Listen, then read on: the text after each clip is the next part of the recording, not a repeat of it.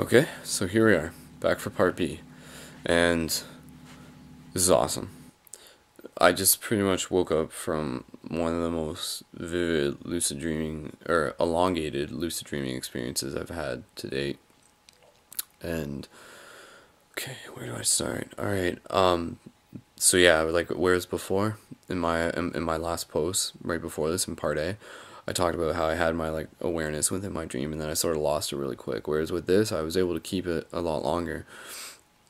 So I woke up sort of like, or I didn't wake up, but I sort of like became lucid when I was inside my bedroom again. So then, when I was inside my bedroom, I was like practicing kind of going through walls, and I was like, all right, okay, I'm lucid. Let's do this. So I started like sort of like jumping up and trying to like get out of my room, but like it wasn't working right away because I was like hitting the walls, and it was really trippy, like I was like I had my door like right in front of me, and I'm like, all right, let's do this. I just gotta walk through the door, but it's almost like I couldn't visualize like through the door, so it wasn't letting me go through it.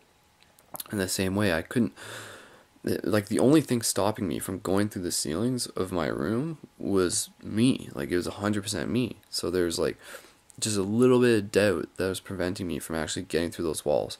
But eventually I was able to do it. So I was like, went through the walls of my room, and I was sort of messing around with low gravity and stuff. And once I sort of got outside my room, my bedroom, like the rest of my house was not quite the same as what it actually is. And I was sort of jumping around from one thing to the next. Again, kind of low gravity style. Um, and then yeah, and it was really cool. Like, just super cool, and I'm not trying to devalue the whole practice of lucid dreaming, because I don't want to just do lucid dreaming for the sake of saying like, oh, this is cool, like that's why I'm doing this, because it's cool. Like, no, like, this is just the beginning, and then once I get to the deeper stuff, like, it's gonna be beyond cool. It's gonna be some like real enlightening stuff, so to speak. So then, what else did I do? I got outside of my house, and I was trying to fly. I was trying to practice flying, and I was having a little bit of trouble with it. I couldn't like literally just straight up fly. And again, like, the only thing that was stopping me from flying around was like my own doubt of the fact that I could. But since I'm like new to this still, like I was this whole Lucidity is new to this. Like, I'm really trying to figure it out, like, out on the fly, so to speak. But I got creative, and I was like, all right, well, if I want to fly around, then maybe I should try using a jet, you know? So I like spawned a jet, so to speak, inside of the garage of my house, and then I like got inside the cockpit for the jet, and I like put down the canopy and stuff, and then I like pulled out the jet onto like the road in front of my house, and then I sort of like flew it a bit, like on the road, and then I like lifted up off the road, and then I was like flying around, and then that was pretty cool. But like, so I was like actually like flying in this jet. So again, the reason why I was flying in the jet, like why that worked, is because like the construct of my mind understands that jets fly around. So by like making that association, it was just easier for my mind to go with this whole idea that I was flying around in a jet opposed to just flying around without a jet. Like, it was just like that kind of step in between. But eventually, no, I won't need a jet. But it was pretty cool flying a jet. I didn't even really get too far like in it. Like, eventually, I was like, oh, this is cool. And then as I sort of became like more enthralled by it, I actually began to like lose altitude. And then I was like, oh no, I'm losing altitude, but like not like in a crashing sense, just sort of in a floating down sense. So again, like, this is really interesting because it's being aware, and it's focusing, but you don't want to focus like so hard to the point where you're like, because energy flows where your attention goes. So if I'm thinking like, all right, I'm flying, I hope I don't stop flying, I hope I don't start falling down to the ground, the universe doesn't understand no. So when I say I hope I don't, or I hope I do not fall to the ground, the universe is saying fall to the ground, fall to the ground.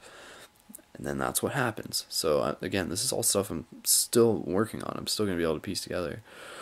And then yeah, and then that was kind of it. That was kind of like the majority of my experience. I was like floating around a bit, got through the walls in my room and stuff, and then flew the jet. So that was pretty cool.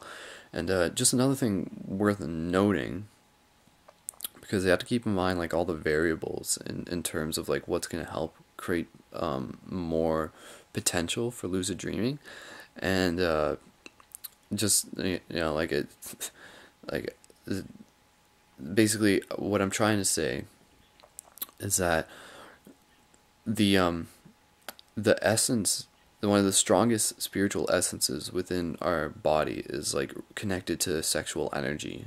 So if you if you like haven't had sex or anything in a while and you've like retained your seed, so to speak, and this goes for like both, more so men, like in females I'm not entirely sure because like I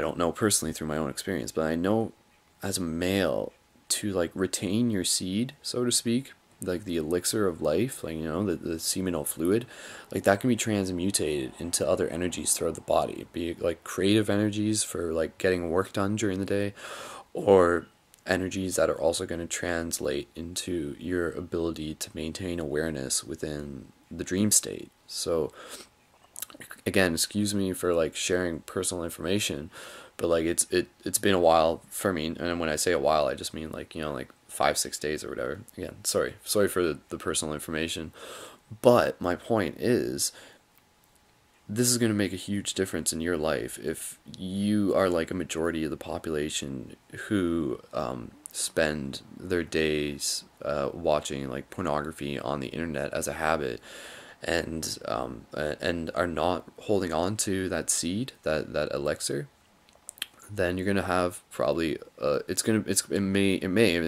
depends on individuals, but it may be harder for you to get like the most out of these experiences. Actually, I would say I guarantee it. Like if you do hold on to it, then you are going to have like more potential to reach these states, and it's also going to affect your waking life too. It's going to affect like your meditation states, like, and this goes way back, like gnosis, like ancient esoteric teachings like know all about this sort of stuff. Like they know how powerful the male like energy, like the seminal fluid is in that sense. Like it is super super potent. So again, it's a toss up, like do you want like those like do you want that like orgasmic experience where it's like a short, incredibly amazing sensation, or do you want to put that off and not give into that like ego sensation, so to speak, and then focus more on your on your other parts of this experience in life, such as like crazy